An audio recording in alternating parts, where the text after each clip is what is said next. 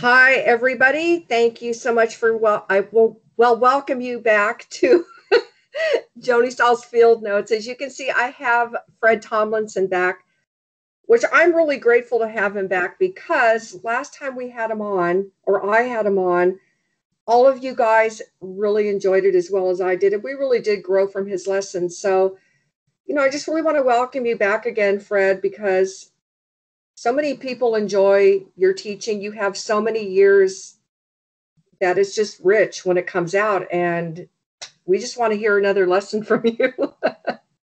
So welcome. Well, thank you very much. Again, it's my privilege to be back. I've looked forward to this opportunity, and thank you. I'm going to read from Mark's Gospel and from chapter 8. And I normally use King James. I'm going to use a different translation for these few verses. And so I'm looking at the 22nd verse. So they, Jesus and his disciples, arrived at Bethsaida, where there was a man. Sorry, I'm just finding my place here. Where there was a man who was blind that was brought to him, and they had an earnest request that he would touch him. Jesus took the blind man by the hand and led him outside of the village. And then he moistened his eyes with with saliva, I beg your pardon, and putting his hands on him, asked, "Can you see at all?" And the man looked up and said, "I can see people. They look like trees, only they are walking about."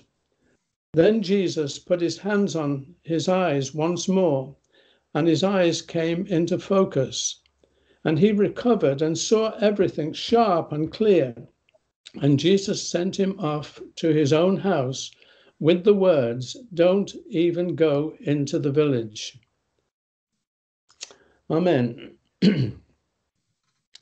Now, I believe that Jesus himself designed this event. And he designed it to incorporate into it some particular lessons. And he created out of this event a kind of parable, it seems to me. And today, my prayer is that the Holy Spirit will just reveal and apply these lessons to our own hearts. I'm sure you've read these verses before, and you will have noticed what was again obvious as I read it just now, and that is that there are some unusual features in this event.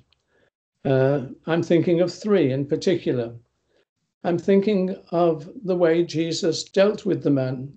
Once the request had been given to him by those who had brought him, he led the man out of the village. That seems strange. And then there was the strangeness of the method that Jesus used on this occasion. And then thirdly, there was this somewhat puzzling need for a second touch, which we don't find in reference to any other miracles that Jesus performed. I also believe that when we're looking at and thinking about Jesus, and we're considering words that he spoke, there was never an occasion when we have reason to believe that his words did not have significance. In other words, everything he said had significance. He wasn't just chattering about whatever came to his mind. He spoke words that were weighty and had eternal truth in them. And so let's just investigate these couple of questions that seem to be raised here with this passage. I'm looking, first of all, into the 22nd verse, which was the first verse I read. And quite simply, it says, "And he came to Bethsaida, and they bring a blind man," or they brought a blind man.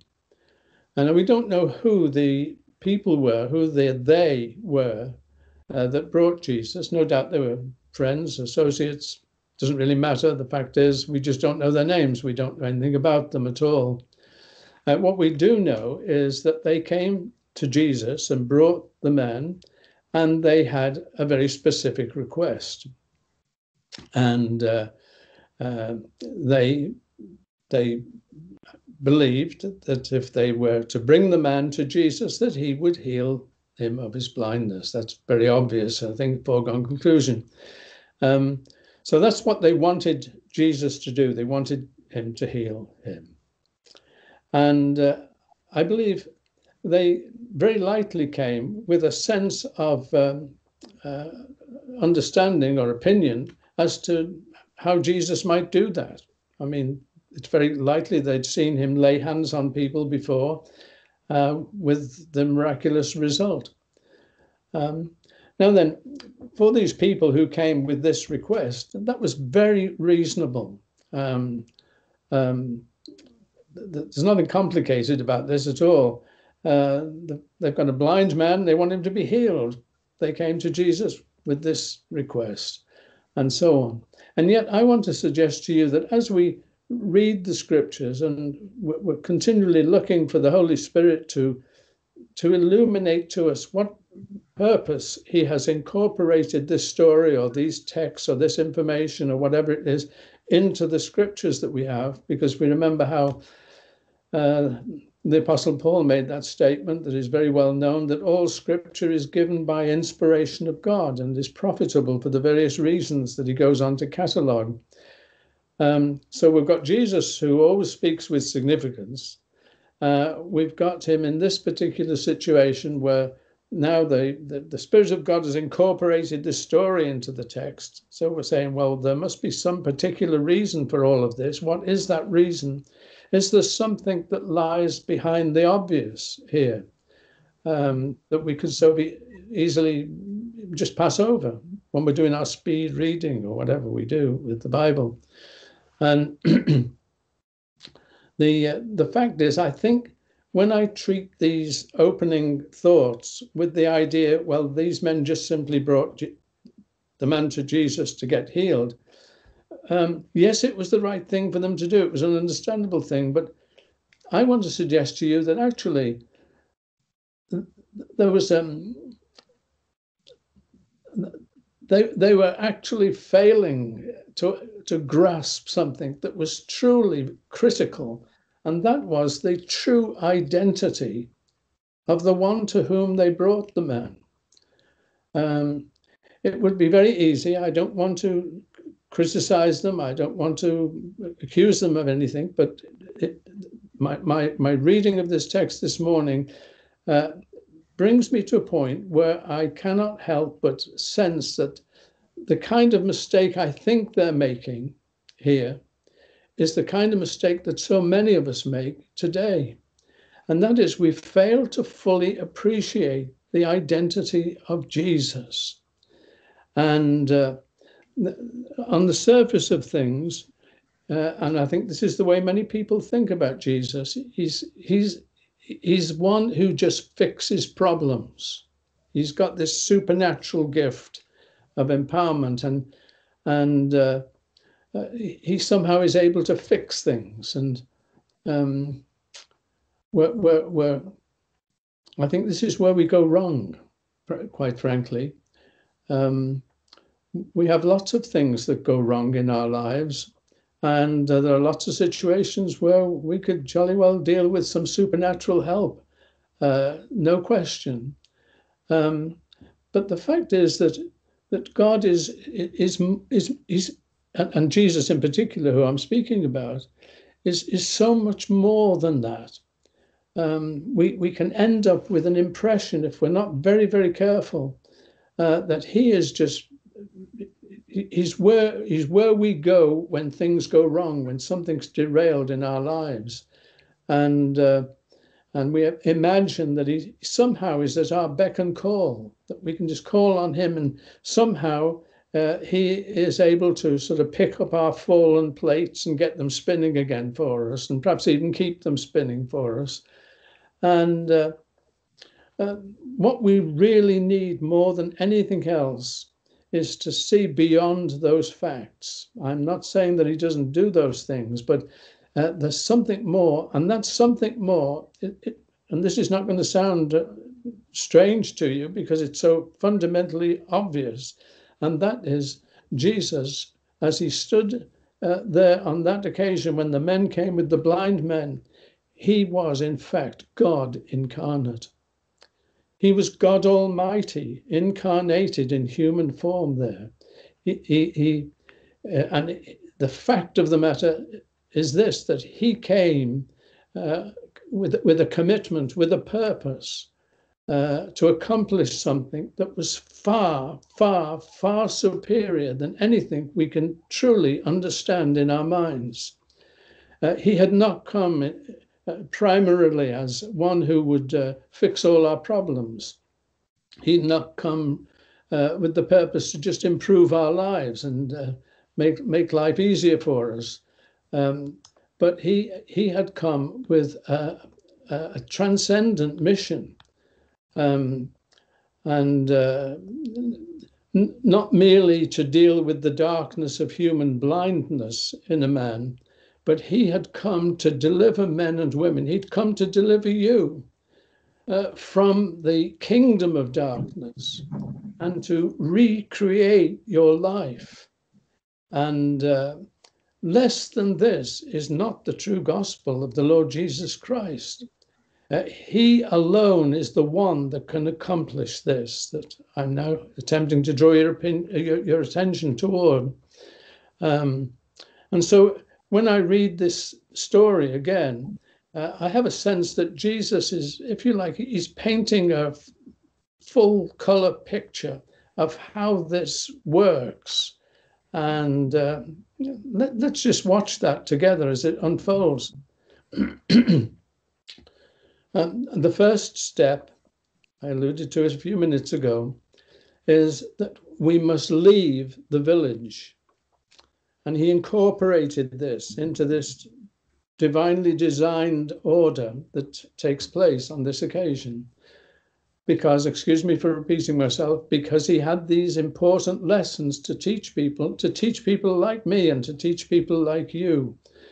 That in order for him to accomplish his great supreme purpose in our lives, we must first leave the village, the place where we've been living, the place where we've belonged. You know, I'm not going to turn to another passage of scripture, but I'll give you the reference to it. We could turn to Matthew's Gospel, chapter 11 and verse 20. And there's a context that I don't want to get into just now. But in the 20th verse, he actually condemns three communities. And he condemned them for their indifference and their unbelief. He makes references to the fact that he'd performed great miracles there, and yet they had not repented of their sin. And those three communities were Chorazin and Capernaum and Bethsaida. That's the town that we're looking at here on this occasion. The fact of the matter is that God cursed those cities, we read in the earlier passage that I've just referred to. And the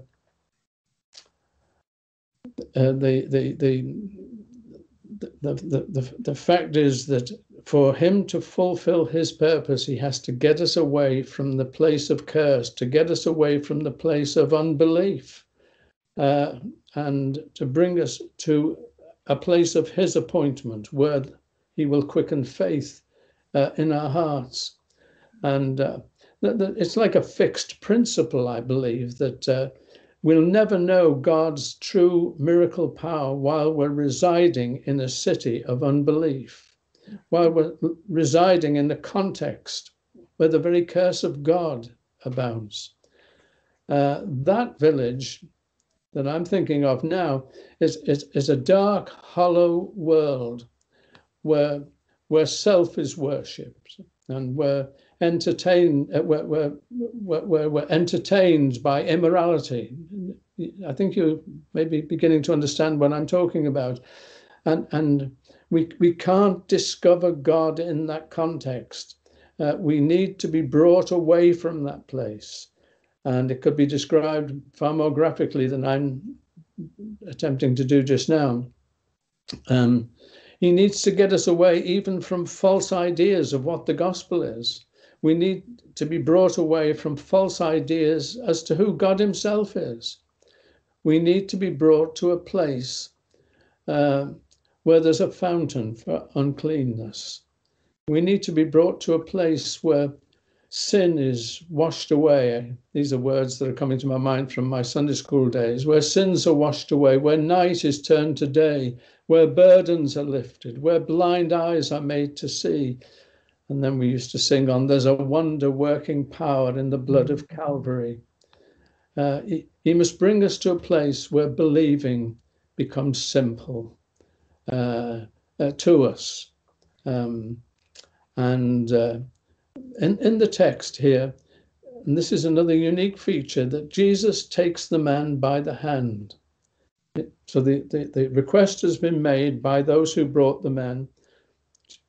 Jesus just simply takes his hand, there's no reference to anything else going on, and starts to lead him out of that context that I've just been describing. And you know, that's exactly the way God deals with you and me. Every work of God, every act of God pertaining to our lives begins with divine action. The Apostle Paul writes in the opening sections of the book of Romans that there's no one that seeks the Lord. In other words, God himself has taken the initiative. He is always the initiative taker.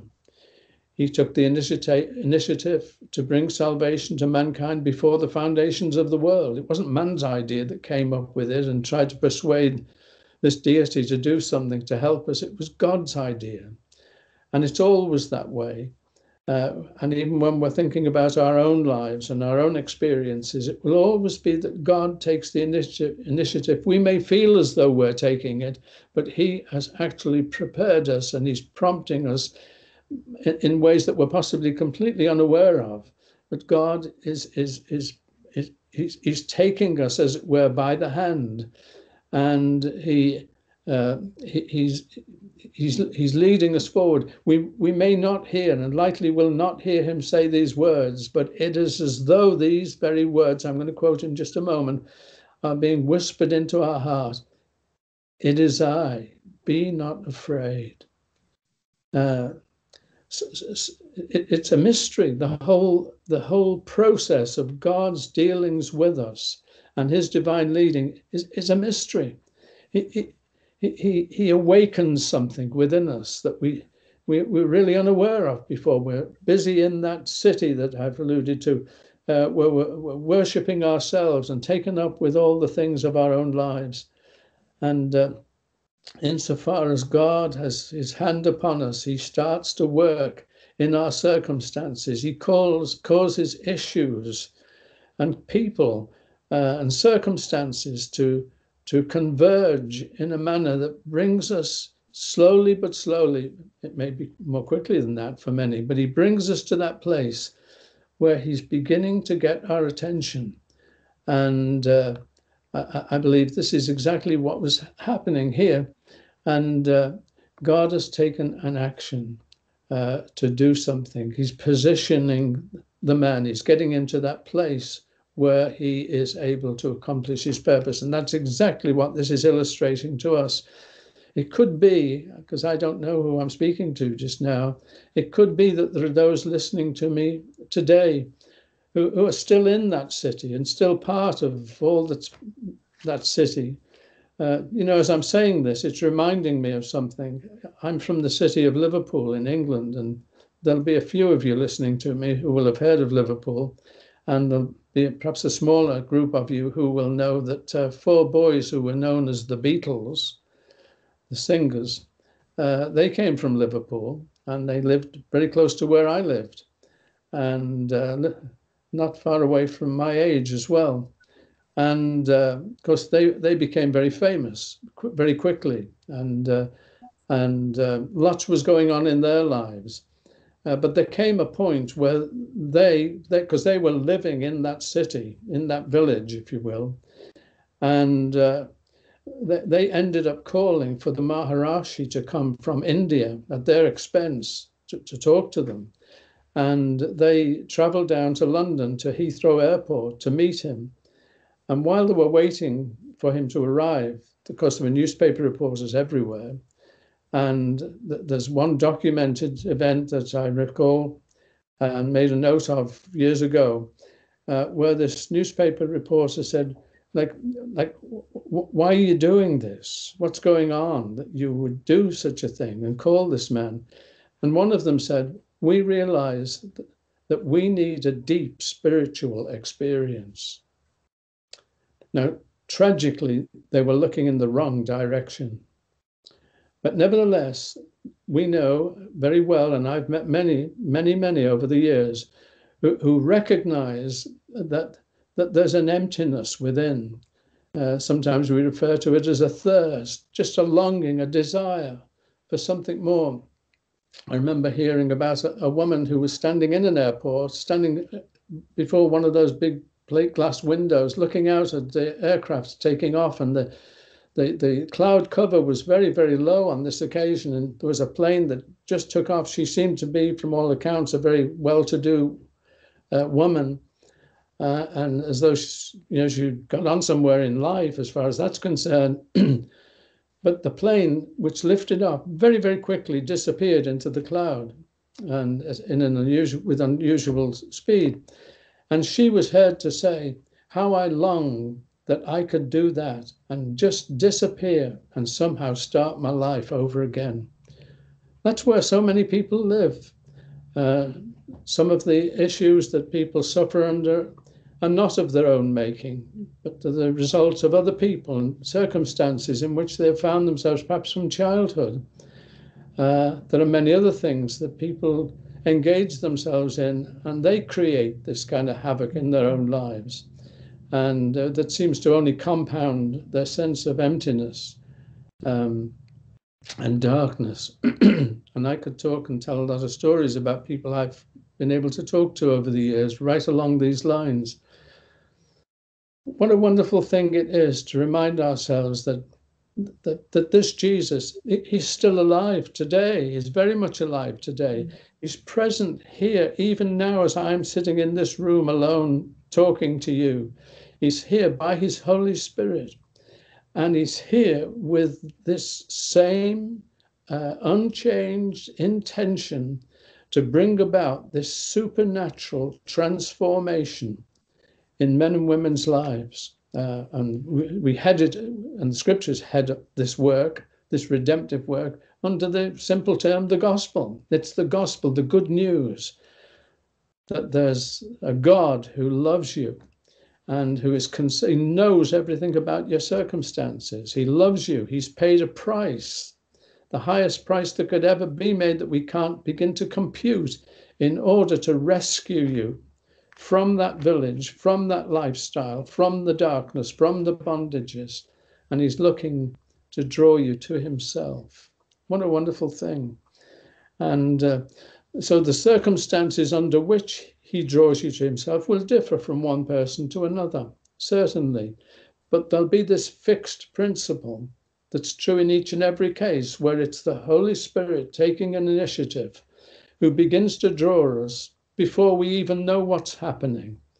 And he causes, as I've said already, situations to converge, which somehow seem to highlight and underscore not only my own need, but that I need help. And slowly but slowly, the Lord is revealing himself. I've wondered to myself what the conversation would have been between Jesus and that man as they walked outside of the village. I'd love to know what Jesus said to him. I'd love to know what the man felt as he had the hand of God incarnate resting upon him, or perhaps on his shoulders. I don't know how. I tend to think he had his arm around him as they walked, but I mean, I don't know. But that surely would be what this man would feel. The source of perfect love incarnate is conducting him on this little journey that he knows virtually nothing about, really. But this person who is leading him, well, we know he was the most wonderful person that has ever lived on the face of the earth.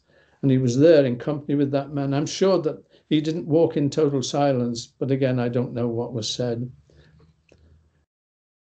But that's what happens.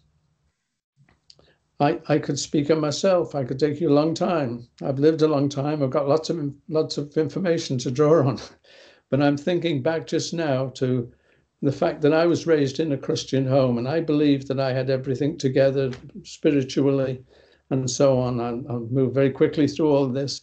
And my young brother found some people who clearly had an experience of God that he recognized to be something that he needed.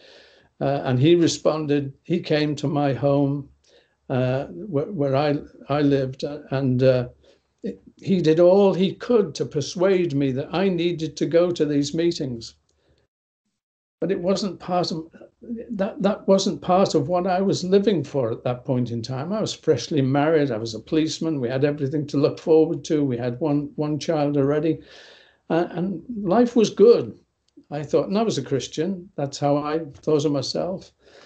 And but then the Lord, I'm thinking back to the way he causes things to converge. He brought about influences and some people into my life. And little by little, my heart was melting. And I was compelled ultimately to recognize that I had need in my life, that I needed to know God in a way I had not known him. Jesus moistened the eyes of this blind man with saliva. Let me just tell you, there's nothing stereotype about the way God deals with us. And even when I look at the stories of Jesus, sometimes he touched people. Sometimes it was just a word. I'm thinking of one occasion that stands out in my mind when he didn't say anything, he didn't do anything. All he did was look.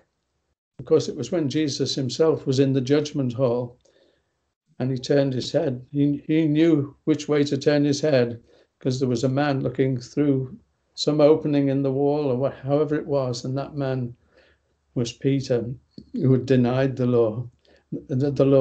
And Jesus just looked at him. And I love the text because I can relate to it, because it says that when he saw Jesus look at him, he went out and wept bitterly.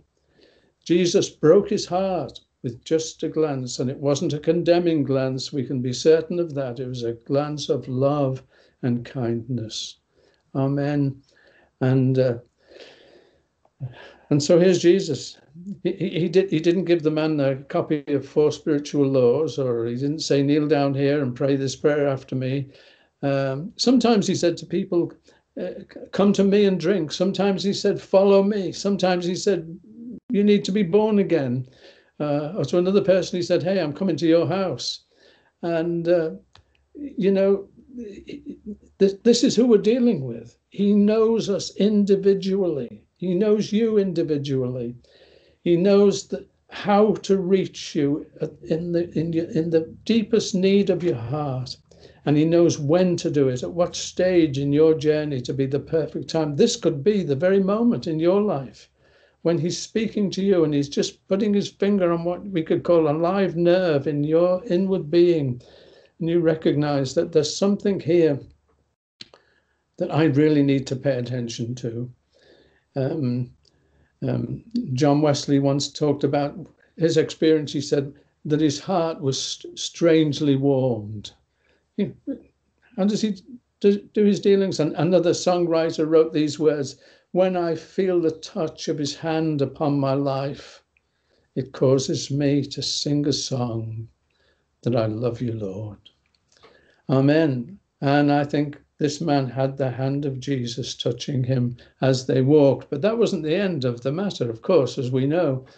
And he's separating him from everything that was wrong in the city and creating this new environment here. Amen. And he still he touches the man's eyes. He says to the man, "Can you see anything?" And the man, he says, well, I can see men, but they look like trees, but they're walking. It's an interesting description, isn't it? Definitely. But let me just make this statement. The fact that he wasn't completely healed on that occasion immediately was not a lack on the part of Jesus. Not at all, but Jesus had something to teach, and he's needed to teach me this. Maybe he needs to teach you this, and so on. That his early touchings of our lives is expressions of kindness and assistance or blessing or refreshing or whatever it is. Every touch of God, whether it's with saliva and he's touching my eyes, whatever it is, it's a miracle. It's always a miracle, whatever he's doing for us along the way. But there's still always a bigger, deeper, more profound work of his sanctifying power that needs to penetrate down into the deepest parts of our lives. And I think this is quite well illustrated in this strange little narrative that we're looking at here on this occasion. God always has the great or the grand end in view, as it were. And I'm not talking about eternity. I'm talking about the here and now. Paul puts it so well in Romans chapter 8, verse 29, where he tells us that his plan and his purpose is to conform each one of us to the very image of Jesus. His intent is to conform me inwardly to his image. His intent is to cause the sweetness and the fragrance of his life to be manifested through me outwardly. It's a thorough, radical work. It goes by different names, but it's the regenerating and sanctifying work of God that's made possible because of what Jesus did at Calvary, but it's made available to men and women like you and me today by the person and through the work of the Holy Spirit of God. Amen. So Jesus wasn't lacking power. He said, well, let's have another shot at this. He didn't do that, did he? But he was teaching something very, very important. Amen. You know, just yesterday, yesterday I phoned my uncle. I tried to think whether it was this morning. I've been up a long time. I phoned my uncle in England. He's just 10 years older than me, and I could tell you a lot about him. But he's been on the blind register for almost all of his life. But he enjoyed the ability to just see shadows and light and dark that he could detect. And he's over these many years, he's been a preacher of the gospel. And he is now 90 years of age. And I was thrilled to talk to him yesterday, and his heart is so light and so thankful to God for his many blessings. But the message that he's conveying right now is, in fact, almost his first words when he answered the phone. He said, Fred, you do know that I'm completely blind now. That was predicted that would happen, but he had a long spell where he could see faintly. And they've even taken his seeing eye dog from him because of his age now as well, and that was a big blow. But in any event, what I'm trying to say is he learned to live with shadows and partial sight for an awful long time and was very grateful for it. If I bring that idea into the context of our Christian lives, and I say very sadly, there are so many people who've learned to live with partial sight and a high degree of blindness to spiritual realities, and they've just learned to live with it. And, just a couple of days ago, I've been told I could talk as long as I wanted, so I'm taking liberties here. But just a couple of days ago, I turned the radio on when I was driving, and I heard a preacher denouncing people. He was denouncing people like me. If we were face to face, he would have called me a heretic. because anyone who teaches that there's such a thing as a deeper life, or that there's more for Christians to know, are teaching heresy. That's not right, because in Christ we have everything. Well, there's a great truth that lies in that second statement, certainly. But you know, convince me that these men and women that I'm meeting, whose spiritual life is like half an inch deep and 5 miles wide, in other words, this incredible shallowness, convince me they don't need some further touch of the power of God. Of course they do. It's not that it's not been available all the time, but they've not come into the benefits. For many, many people, they've never really heard that God has something in his heart to accomplish in their lives that is bigger and greater than what they've already experienced. That even the earliest touches have been miracles, but there's more, there's much more. And I think this has been part of the focus of the ministry God has given me over all these years, to try and help people to see these are foundational truths.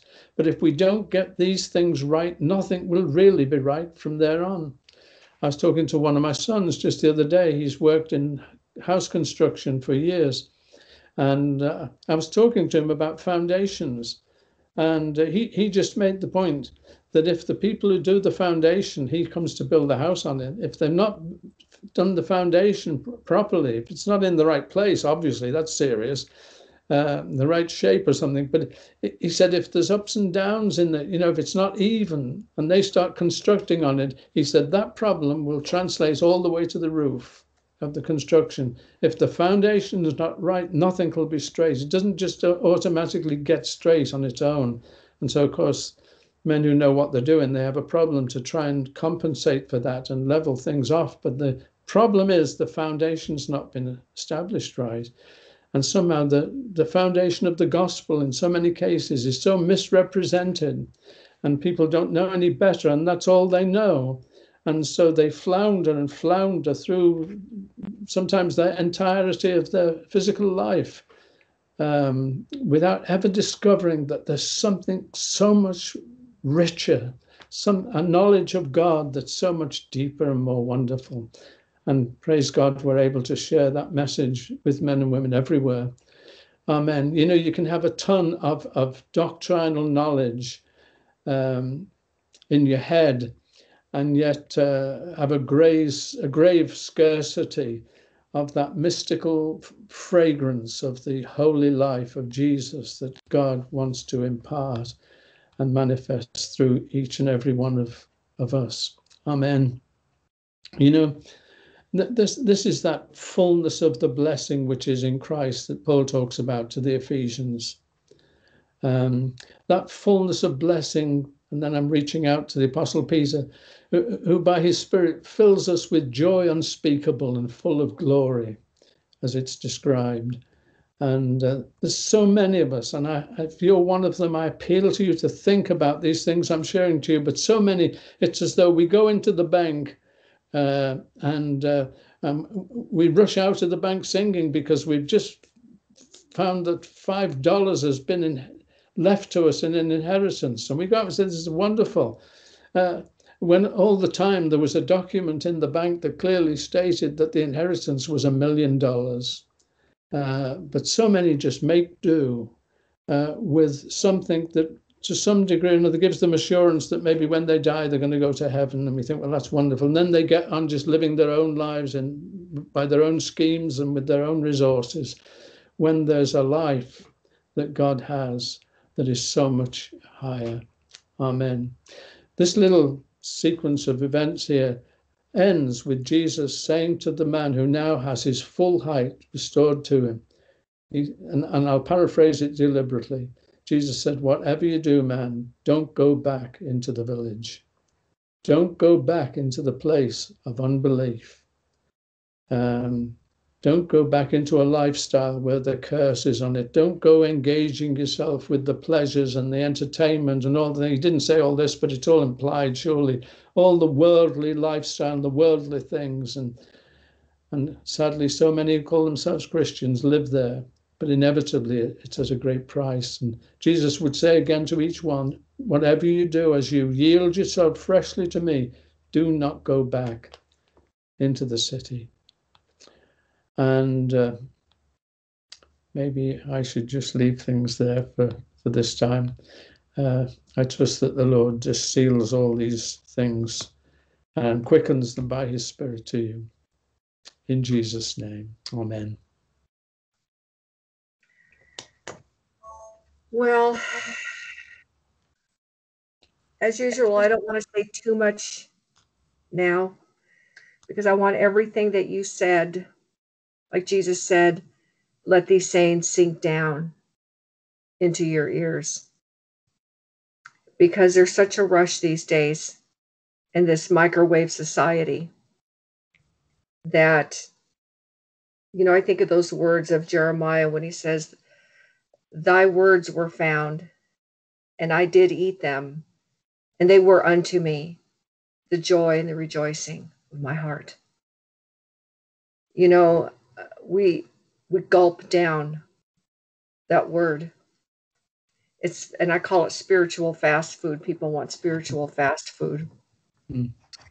But, he calls it honey for a reason because it moves slowly and it's powerful. So I'm going to not say too much now because even for myself, I just want to take what you've said in for myself for the rest of this day. And I want to thank you again for coming on again and giving us another lesson. I have been truly blessed by it. I know everybody else is blessed by it that's hearing it. And Fred, how can people find you? Well, they can do it through our fellowship website, which is mackenziefellowship.com, all one word, mackenziefellowship.com. And one of my brothers there receives any notifications or comments or whatever, and he passes them on to me. Thank you. Well, it's been a pleasure having you, and I will have this up and running right away. Definitely send you the link. You can go ahead and post it. And God bless you and Sheila, and I'll see you on Sunday. Thank you so much. Bless your heart. Bye-bye. God bless you. Go with the Lord. Thank you.